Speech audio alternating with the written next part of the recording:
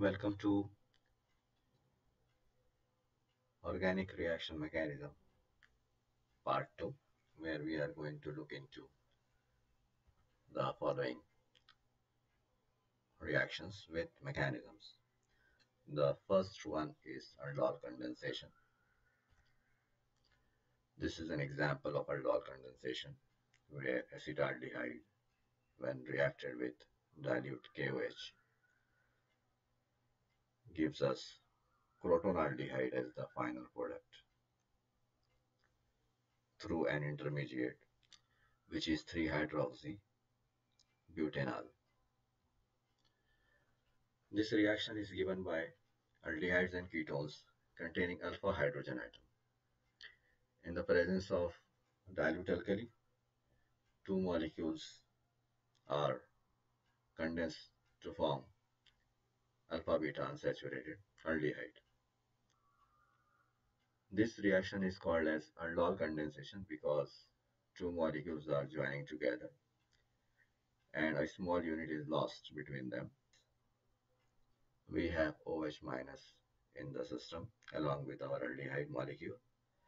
Oxygen is known to be electronegative. It will withdraw electrons and it will gain partial minus charge. This withdrawal is reflected on the neighboring carbon, which continues up to hydrogen. So this hydrogen has weak positive charge. OH minus will attack on this hydrogen. Remember that statement, when you make one, you break one. So when you are making bond with hydrogen, you are going to break this bond of hydrogen. Electrons are going on CH2. Electrons are going on CH2, so CH2 gets minus charge, and the other product is nothing but water, which is formed by combination of OH minus and H. This species is Carbanian, where carbon has a negative charge. This species is stabilized via resonance. They will attack other aldehyde molecules because those aldehydes have electron deficient center. So CH2 minus will attack on this carbon which is electron deficient. When you make one, you break one. What you are going to get next will be oxygen is receiving the electrons, so oxygen will get minus charge. CH2 minus has given electrons to this carbon, so there will be a bond between these two carbons, CH2 and C. So we have this bond CH2 and C. This minus charge can be neutralized by contribution from water. This OH minus will attack on hydrogen, and so you get this O minus getting transformed into OH. On warming, this neighboring OH and H are removed from the molecule and we get formation of a double bond. This carbon, as per common nomenclature, is alpha and this is beta because this is the main functional group. So alpha beta we have unsaturation. So we call this type of aldehydes as alpha beta unsaturated aldehyde. Let us solve another example. What is the action of 20% NaOH on propanol? Explained with the help of mechanism. Why don't you pause the video and try to solve it, and then let us compare our answers. I guess you are done with your answer, and let us compare our notes. Propanol is a 3-carbon aldehyde, so we make 3-carbon aldehyde. It is reacted with 20% NaOH, so these are the conditions for aldol condensation. And remember one thing, aldehyde condensation is given by aldehydes containing alpha hydrogen atom. That hydrogen atom is removed by the base OH minus.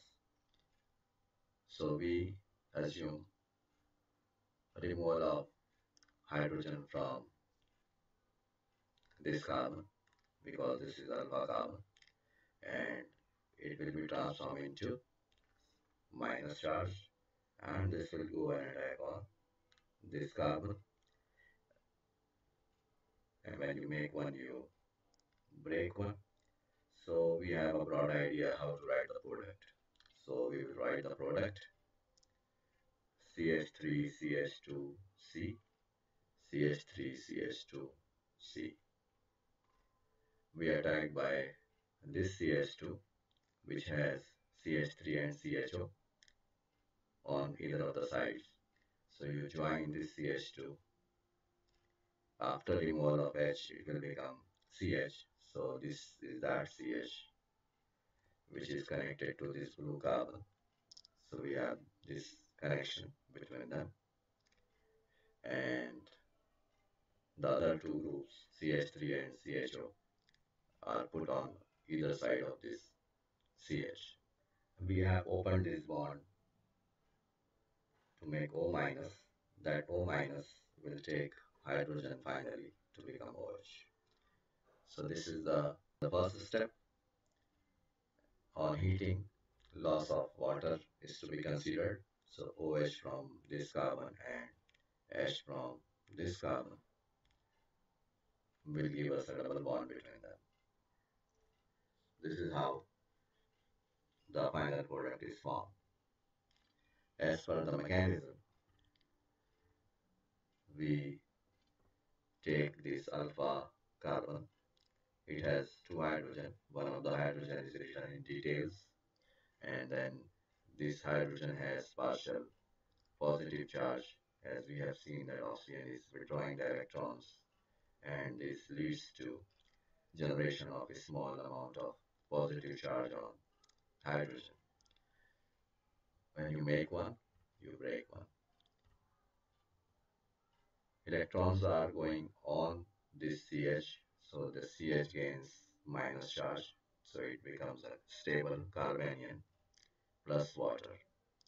This carbanion will attack on other aldehyde, make one and break one. Bond opens up, so it becomes O minus. This CH will attack on this carbon, so now there is supposed to be a bond between them. This is that bond which we are imagining here. O minus takes up hydrogen from water. It becomes OH. On warming, loss of water takes place from these two adjacent carbons, and we get double bond. Predict the product. Now, since we have understood the mechanism, we are supposed to write the product formed in this reaction. This is a mixture of two different aldehydes. This aldehyde has alpha hydrogen atom. This aldehyde does not have any hydrogen on alpha carbon.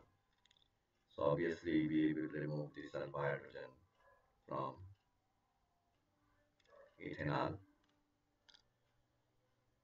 It will become CH2 minus, and it will go and attack on this carbon. So this should be the first step product. Then loss of water, OH from this carbon and H from this carbon is lost. So we are expecting a double bond on heating in this position. So we get a double bond here after loss of water. Hoffman rearrangement. When primary amides are treated with a mixture of aqueous NaOH and bromine, they get converted into primary amine. This reaction is called as Hoffman rearrangement. or Hoffman reaction. Example, acetamide gets converted into methylamine after Hoffman rearrangement. This is the example where we have taken an amide, CONH2 functionality is known as amide. This is acetamide molecule. When it is reacted with a mixture of NaOH and bromine, we get amine. We have this CH3CONH2. We are writing hydrogens in details. We have taken mixture of sodium hydroxide and bromine. So we have OH minus. OH minus will take out this hydrogen because nitrogen is electronegative and it is a withdrawer. This hydrogen has partial positive charge. So OH minus can abstract this hydrogen. When you make one, you break one. So nitrogen is gaining negative charge after receiving the electrons. And this nitrogen with a minus charge will attack on this bromine, which may get induced dipole moment with temporary distribution of electron density and generation of plus and minus polarities. So N minus will attack on electron deficient bromine. When you make one, again you break one. Now you will get a bond between nitrogen and bromine. So we have NBr. This hydrogen is still acidic because it has partial positive charge. OH minus remove this hydrogen. Now we have some concerted steps of making and forming of few bonds. Now we have some concerted steps happening together. OH minus takes out this hydrogen. The bond is shifting on the bond between nitrogen and carbonyl. At the same time, the pi bond of C double bond O is breaking and electrons are given on oxygen. When you consider all these three steps together, you get a double bond between nitrogen and carbon, and this bond opened up on oxygen, so the oxygen has taken up negative charge. OH has taken out H, so it has formed water. Now this negative charge will be again delocalized on the neighboring carbon. At that moment, this methyl is detaching itself and migrating to nitrogen, and Br is leaving the system. These three concerted steps give rise to this arrangement where oxygen is making double bond with carbon. We already had double bond between carbon and nitrogen, and methyl had migrated to nitrogen, so we have this methyl on nitrogen. Now this carbon, being electron deficient in nature, it can be attacked by OH minus. You make one and then you transform this bond on hydrogen. Again, few concerted steps are taking place together.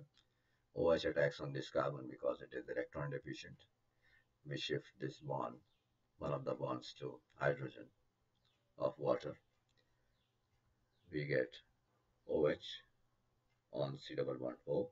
This carbonyl is connected to nitrogen through a single bond because we broke away one bond. And this nitrogen has taken up this hydrogen, so we have this hydrogen which was taken up from water. Now another stream of concerted steps will take place where this hydrogen is acidic, so it's taken up by OH minus. Redistribution of bonds from this side to this side, and breaking of the bond between carbonyl and nitrogen will give us loss of carbon dioxide and formation of CH3 NH2. Let us see another example where we have taken an amide of 3 carbons, propanamide, and it is converted to ethyl amine. So starting compound had 3 carbons and the product has only 2 carbons. We know that this carbon in the form of carbonyl is lost as carbon dioxide at the end of the reaction. We will again repeat all the steps which we have seen for acetamide. Write the hydrogens of NH2 in details. Bring one OH minus. Remove that H. Generate negative charge on nitrogen. You get N with a minus charge. Bring bromine into picture. Bromine has induced dipole.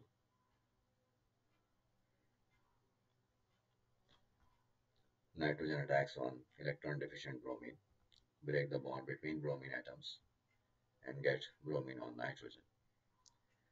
The second hydrogen is again removed by OH, but this time many steps are taking place together. Formation of bond between OH and H, breaking of bond between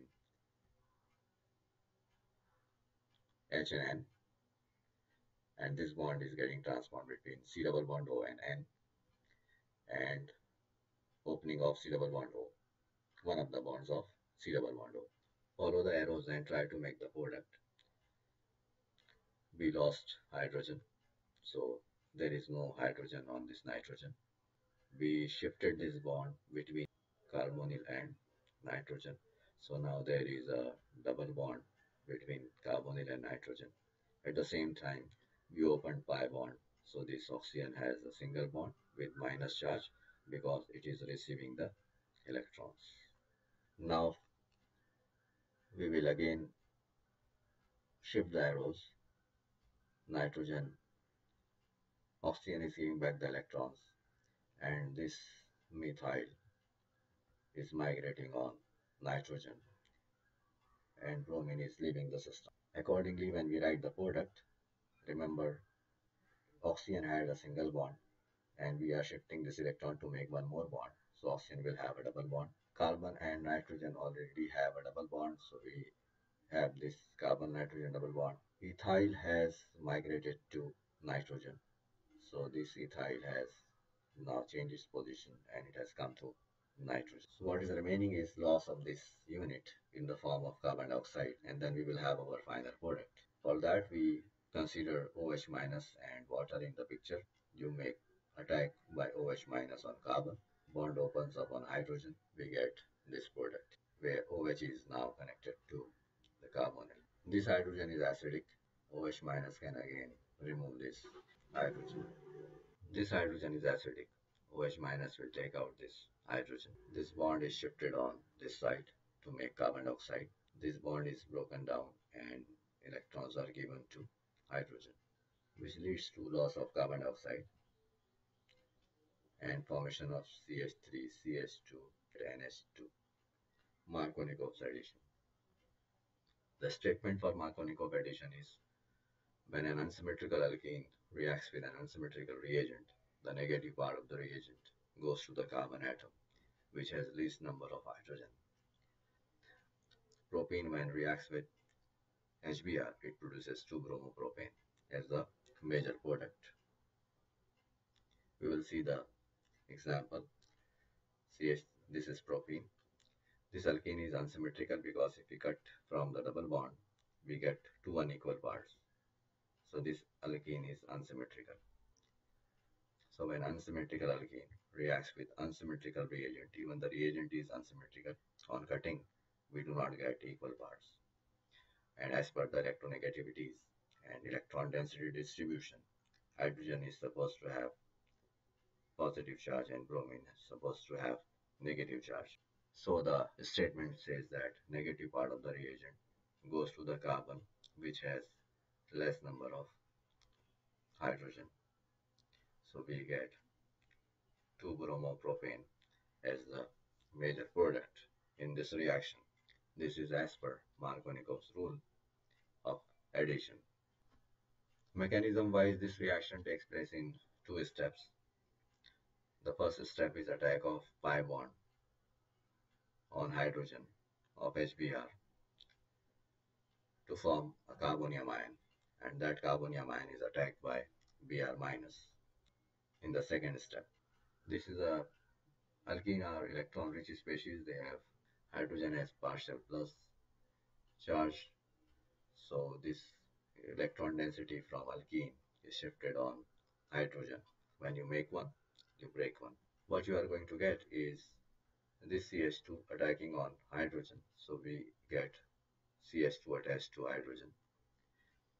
We have taken out the electrons from the system, so this carbon gets a positive charge. This carbon is a secondary carbonium ion, and it is stable via electron donation from the neighbors. Br minus attacks on this electron deficient carbonium, and we get 2-bromopropane as the final product. Another example is isobutene, which produces tertiary butyl bromide as the major product, and we have to explain it with the help of mechanism. So this is the reaction. This is isobutene. When we react with HBr, what we get is tertiary butyl bromide as the final product. So here again what is happening is negative part is going to the carbon, which is having lesser number of hydrogen. Mechanism wise, you bring isobutene plus HBr together. This hydrogen has partial positive charge because of electron withdrawal, so you can open up the bond on hydrogen, make one and break one.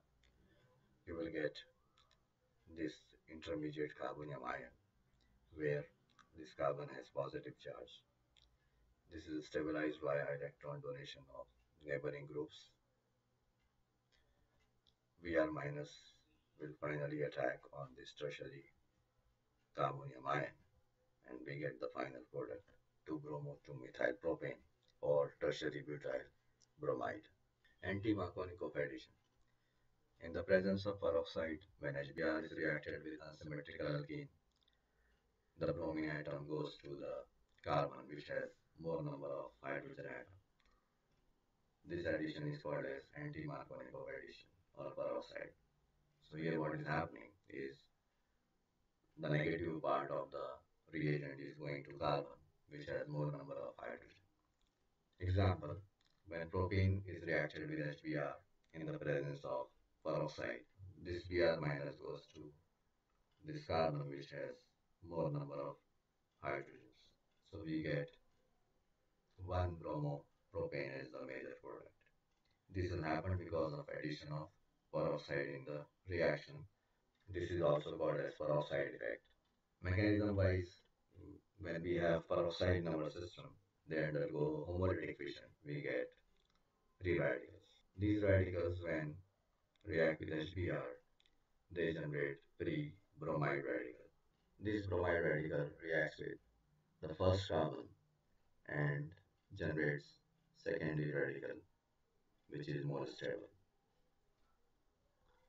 Secondary radical finally takes up hydrogen from HBr through homolytic fission, and we get the final product as 1-bromo-propane. This completes the second part of our discussion. The mechanism of remaining reactions will be discussed in the part 3.